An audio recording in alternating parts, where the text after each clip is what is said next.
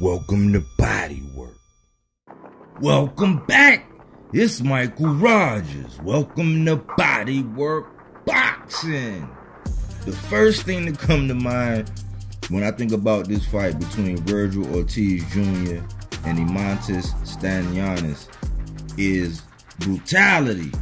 You know what I'm saying? This is a Mortal Kombat fight. It has 40 potential, Fight of the Year potential. This is not just Rock'em Sock'em Robots, even though there will be a little bit of that. This is a high-speed, warrior, barbaric chess match with two body punchers. Stanionis is 14-0 with 9 KOs. And Vergil Ortiz is 19-0 with 19 KOs. That stopped everybody that's been in the ring with him.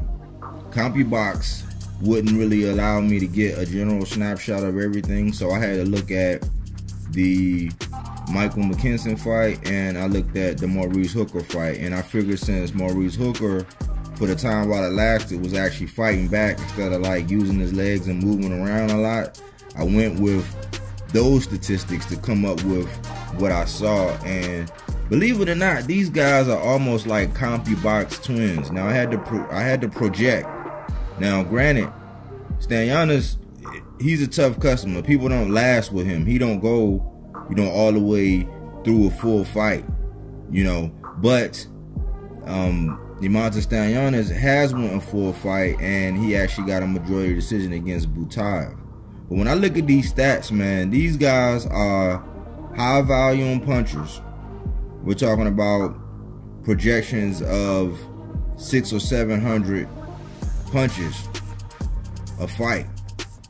When it came down to Vergil, I had like 7 rounds of information to go by, so I had to project. And what it really lands at is, in total punches, these guys are, as far as accuracy on everything they throw, they're at like 37%. Body punching, I think Vergil Ortiz is one of the most relentless body punchers in the game. In my Boxers to Watch collection, I call him the Piranha, because once he smells blood, it's over. You know what I'm saying? So he's more relentless. I think he's one of the most effective body punchers outside of Earl Spence. I think he's a little bit more aggressive, and when it comes to the body, I think Earl is a little bit more polished. But they're both known for that body work. Now, looking at Stanionis goes to the body. He's very effective going to the body as well. When we're talking about jabs, these guys will be around about 80-90 jabs a fight. Accuracy rate, Stanionis seems like he might be a little bit more accurate. He has a very sharp snapping jab. He has an educated jab. He can hurt you with it. He can snap it out there. And I think that jab kind of surprises him. Surprises his opponents. He's at 30%. We'll be looking at Vergil at like 26% on the jabs. And as far as their opponents landing or not landing, they are, even though they were dealing with some high volume punches, their opponents wasn't having much success. I think that even though they have brutal styles, I think their defense is better than what you would think if you just looked at the numbers, because you got to actually watch him fight. And when I saw Stanionis, he has good head movement. He's subtle, But let's get down to the power punches. Power punches, I think Vergil would probably outwork Stanionis in power punches, but I think Stanionis outwork Vergil in jabs, so that might kind of balance out. But the magic number for power punches that I always talk about is around 44%. Well, guess what? We're looking at Vergil at about 45%. Which I think if he had a more active or a younger opponent, if we had somebody better to gauge by, I think that percentage would be down a little bit, because he would have to deal with what's coming in. But we have Stanionis right around 42%. So they're right in that sweet spot when it comes to power punches. When you're able to land about 44%, anything 40 and above is good. But if that key number is like 44% and above, it indicates that you have a dominant performance in a fight if you're able to connect to that. That's one of the standing statistics that Tank lived by, on that category. So I say that they're CompuBox twins. I think in this fight, the stronger chin wins. Let me say it again. The stronger chin wins in this fight. We got Vergil Ortiz coming off his second bout that was cited with rhabdomyolysis. The research I did is it can mess up your kidneys. Is when your muscle break down and start releasing muscle fibers out into your bloodstream. It damages the kidneys, and to my surprise, it's something that can be inherited, or you can get it from being malnutrition. So I always question whether or not, because Vergil is a big boy. I think Vergil is like 5'11", 6 feet maybe now. His legs are a lot bigger than what, because when you look at him, he kind of looks slender, but he has a solid foundation in his legs, and he's not a frail guy. He's solid. He's well put together. I think that his tall, narrow frame is misleading, but he's a solid guy. So I was thinking, man, maybe is he really built for 54? We don't know. We got Stanionis coming off an appendectomy, which is a little surgery. They pull out your appendix, got to eat a little whatever. I think you got to reduce your fatty foods and all that, but he's a consummate professional, very cerebral. Heard both of them guys talk. They speak, you know, about boxing, about the X's and O's. They have high level boxing IQs, and they are very sharp at their craft.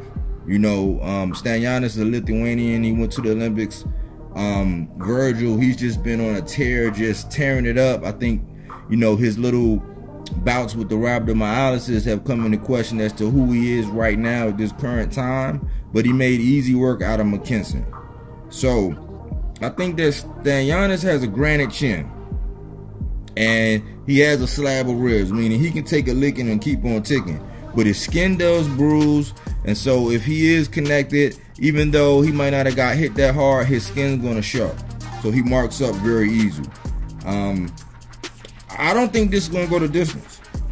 You know what I'm saying? I don't think this is gonna go the distance, and we have seen how aggressive Vergil gets when he actually hits you and gets you hurt. But I really don't think this is going the distance. This is gonna be a high-speed chess match of two rough, rugged, highly active, highly aggressive. I think Vergil's a little more aggressive than Stanionis. Fighters who gonna duke it out Mortal Kombat style. For real. I don't think you want to go get no popcorn for this one. I think you want to sit down and have your eyeballs glued to the screen. And I also think that this fight right here and the verdict of this fight has high implications on what happens at 47. Now we got to see how Vergil makes the weight, if he makes the weight and feels good and healthy. But I think that the winner of this fight, even the loser of this fight, you know, this might even be rematch or whatever. I think this is that caliber of fight. But the winner, and depending on what kind of effort the loser faces, man, it's high implications in 47, along with Boots, Romain Villa. We still got Speedy Rashiri. You know, you got some of the older gentlemen like Ugas and Keith Thurman. So I think the kingdom of 147, man, once Earl and Bud get done doing what they're doing, you know, I think that one of these two guys, along with Boots, are going to be up there at 47. And I think that it's going to be a surprise. I think it's going to be a surprise young boy that pop up at 47 that's going to kind of shake everything up at 47. But I would love to know what you think about this fight. I would love to get your comments and your takes on this fight. I'm excited for it. You know, I was bummed out when it got pushed back, but I'm glad that boxing, man, we're in such a great place in boxing right now where we're really getting all of the fights that we want. Like right now, I think that they put everybody that's been weak and everybody that's been running, everybody been ducking and dodging and hiding. It's really exposing a lot of people, man. This is not going to be one of these fights. This fight is in line with the Stephen Fortson and Inouye, the Terrence Bud Crawford and Errol Spence, the Jermell Charlo and Canelo, the Tank and Ryan. This is one of those fights. Caleb Plant, Benavidez, this is up there, one of them fights where the boxing guy said, hey, you know what? We've been playing around for the last couple years. Let's go ahead and give them, you know what I'm saying, what they want. And we appreciate them. But I would love to know who you have in this fight. You know, I think that it is a pick'em fight. And I was going to hold off on my prediction, but I think that Stanionis can surprise. Now, Vergil is my guy. I'm just saying as far as the level of competition, because when I seen Stanionis deal with that dude Butayev, who is a rough, rugged, he had what, 14 fights, 9 knockouts as well. At the time, he beat Jamal James. Very rough, very rugged. Just one of them guys that, man, you got to daggone near kill him to actually knock him out. When I seen him deal with it and showcase the skill and the intestinal fortitude and dig deep, he got dogged. It kind of made me think, okay, outside the surgery, I think as of late he's faced the stiffer competition. But I still got Vergil, man. I can't pick one for sure, but if I had to put some money down and say, all right, somebody put a gun to my head, I'm gonna say, man, Stanionis ekes this out. You know, got much love for Vergil, and if Stanionis is been playing around or there's been any lapses in camp, Vergil gonna come see about him. That's what I had on this fight, man. I hope everybody enjoy it, man. I think that these are two boxers that you want to get in tune with. Because just because Stanionis is from Lithuania, I mean, he speaks very well, very clear. He has a sense of humor. He fights like a little baby Earl Spence, for real, when you look at it. And Stanionis being around, you know, down there around Earl and looking up to Earl and having been around, you know, he has a lot of the properties that Spence have with that dedicated body work.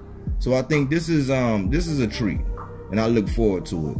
Anyways, feel free to like, comment, and subscribe. Thanks for tuning in here at BodyWorkBoxing. Well, we don't take things for face value.